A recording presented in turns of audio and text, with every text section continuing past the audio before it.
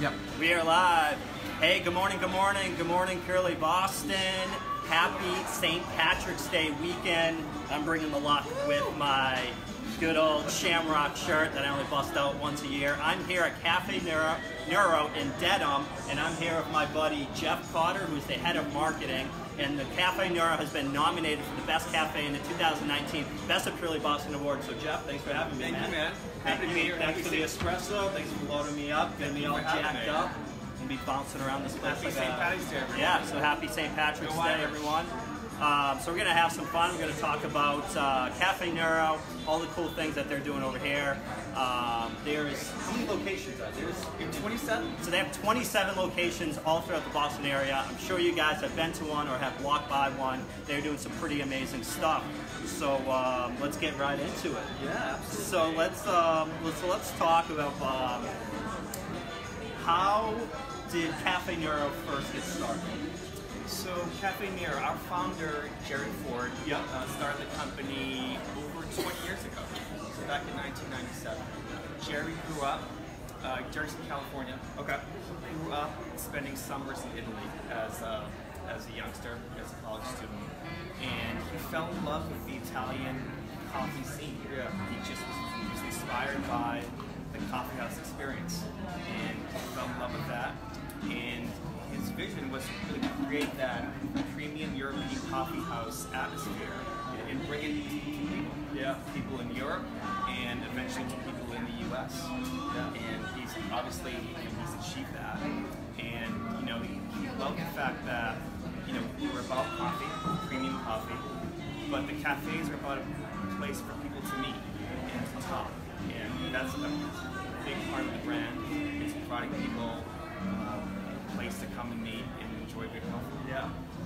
I personally love Caffe Nero. It's my favorite. I'm not just saying this because we're on camera right now in their cafe, but my early days of building Curly Boston, I spent a lot of time at Caffe Nero and use your Wi-Fi, so thank you for that. You're welcome. But I just want to say how inviting all the Caffe Neros are, whether they're a smaller one, maybe in South Boston, or a big one, a flagship one like this, and that we're at now. They're all so inviting. The decor is just amazing, and they're so cozy and warm and inviting. It's an important fabric of the brand. Obviously, excellent quality coffee, excellent food, but the atmosphere is I think, an important distinction. Yeah. That really separates us from some of the other brands. Yeah, absolutely.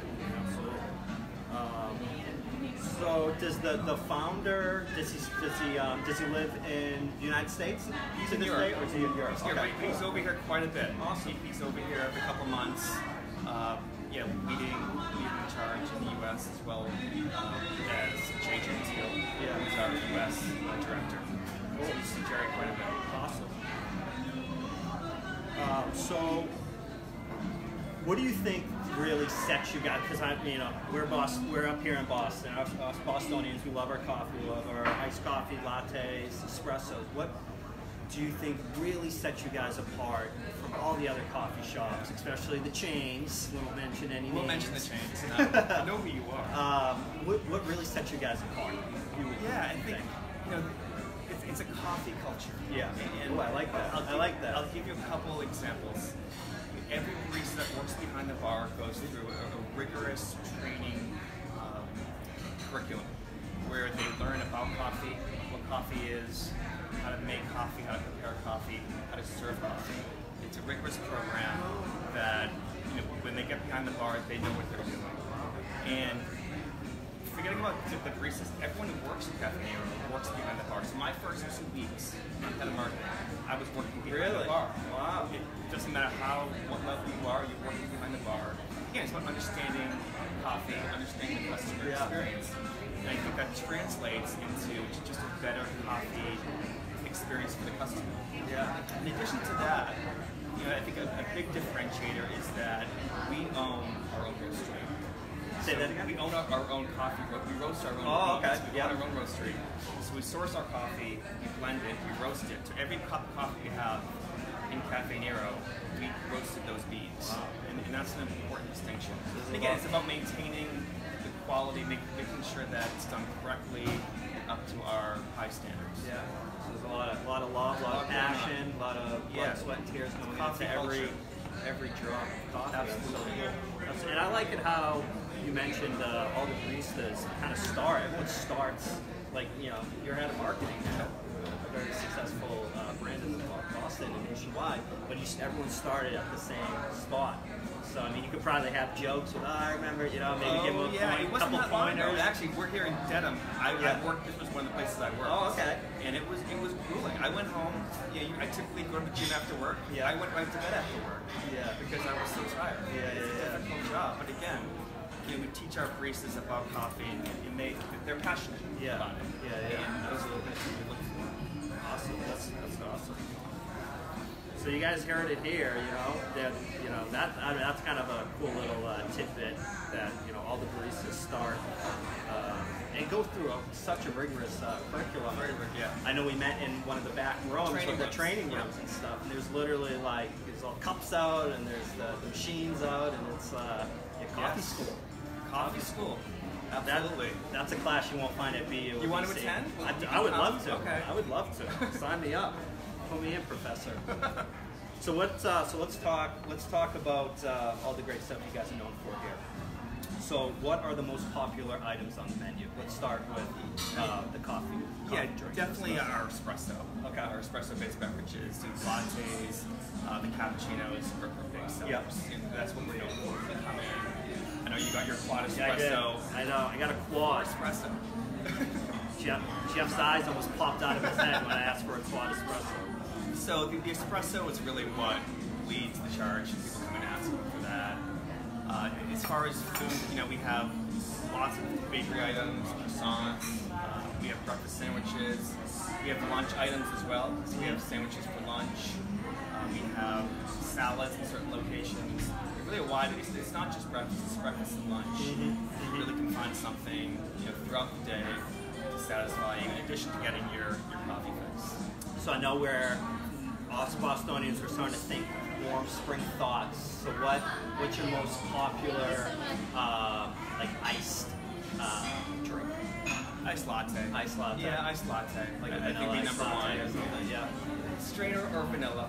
Yeah, I think that's the go-to iced beverage. The standards always win. And also cold brew. Our cold brew is probably actually a bigger seller than the iced latte. Cool. We sell a lot of cold brew. You know, it's the energy that keeps people, you know, going all day. Yeah. I love a good cold brew on a hot summer day. Okay, cool. So here's a little fun question I like to ask all the 2019 nominees in this year's contest. So if you could share a coffee with somebody from the Boston area, who would it be and why? And what question did I ask you when? Oh, you said living or deceased. So I was at our Brighton Center Caffe yesterday, and I was talking to the manager, and he went to the back room, and he came back out, and he showed me this framed picture, vintage, of Ted Williams. It's Hall of Fame induction. So Ted Williams is top of mind for me right now. So I'm going to say Ted Williams. Obviously, excellent baseball player, but a true patriot, did a lot for his country. And I read that he likes good coffee. There you go. So I would love to sit down with him. Yeah, well, share an espresso. Maybe we'll have to go to his grave and pour out an espresso shot. We can talk about the socks. Yeah. Have some fun. Awesome. All right. That's a great pick. I like that answer. So any big plans for Caffe Nero for 2019? Yeah, so on the product front, so next month in April, we're launching a few different things. We have a new avocado BLT sandwich that we're excited about. Right. In addition to that, we're going to be launching our new matcha line, so an iced ginger lime matcha, as well as a matcha latte. Ooh, that sounds really exciting. And then on the coffee front, we'll be introducing our new single origin coffee brew. Okay. So the plan is every few months we will launch a different single origin coffee. That's cool. So we're kicking off with Peru one, which is a nice sort of berry fruity flavor coffee. We're excited about it. Cool. That's awesome. That all kicks off next month? April 2nd. Yeah. Our spring program. And then, so for everyone watching, I know the hours vary, but if you wanted to shoot out some different locations that everyone can visit, in the Boston area? Yeah. For Caffe Nero? I mean, we're Central Square, Center Plaza, we're Downtown Crossing, we're here in Dedham. There's one in Southie. There's one in Southie in West Broadway. Boston, South End. Is there one at Assembly Row? There is one at Assembly Row. Looking further north, we're up in Reading, we're up in Andover. They're all over. And we just opened in Darien, Connecticut. Back in December. That's the first cafe outside of the Boston area. Okay. We opened in December. So if you're down in Connecticut, definitely stop by. Okay. Cool. Have some coffee. Awesome. Well, that's going to wrap up today's Spotlight interview. Caffe Nero still needs your nomination votes, so keep going to the official awards website. That's at bestofcurlyboston.com. Keep nominating these guys for the best cafe and to get, for all your coffee, espresso, latte, cold brew, pastry needs. Make sure you visit a Caffe Nero. Make sure you tell a barista if you saw this interview, and they might have a special treat for you. Think you can do something for us? All right, so make sure you mention this interview, say you saw me and Jeff hanging out in Purely Boston, and that's it. Everyone have a great Friday. Everyone have a happy St. Patrick's Day, and see you later. Bye, Boston. Bye, everyone. Happy St. Patty's Day.